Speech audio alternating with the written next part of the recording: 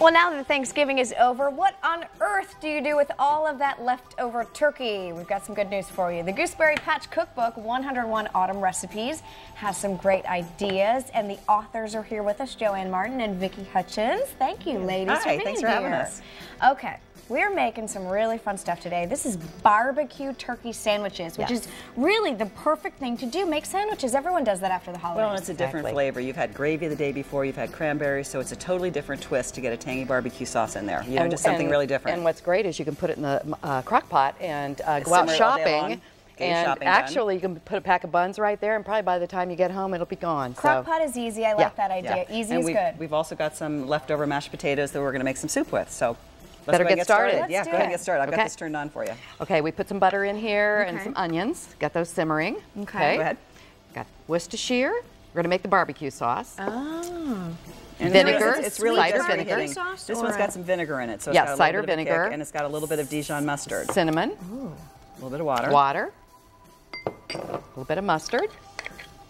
It's amazing brown how sugar. Just a few things can really make a difference. And really, if you do put it in the slow cooker, it's even better. That's simmering all day long. You know, it kind of absorbs in, you know, the flavors in the meat. Tomato sauce. And then we have ketchup, and that's it.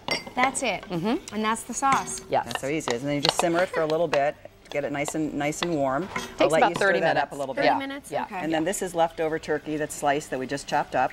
Okay. It's you don't need to warm it or anything. It's already been cooked. And you literally just mix that up and put it on a sandwich. This is the finished product up here. This is what it we would made look some like. yummy sandwiches right there. You can put them on some toasted buns, and you're set to go. Oh, that and then we've got our potato soup here that we started with some bacon. I think we had some onions and some bacon. We simmered those in a skillet. Okay. We added our leftover mashed potatoes. I think we had 2 or 3 cups. And some milk. Some milk and a can of condensed cream of chicken soup.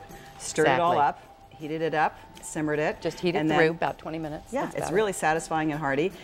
We've garnished it here with some bacon and some scallions and some cheddar cheese. And I don't know if you want to try a bite. It's like loaded baked potato soup. Exactly. It is so warm and hearty. Now we can find both of these recipes in 101 Autumn Recipes? You can, or our website at www.gooseberrypatch.com. We've got these recipes and lots of other ones. And we encourage everyone to send recipes to us. And if they get chosen, we'll send them a free cookbook. Okay, Vicki, do you want to read this teleprompter for me so I can eat this?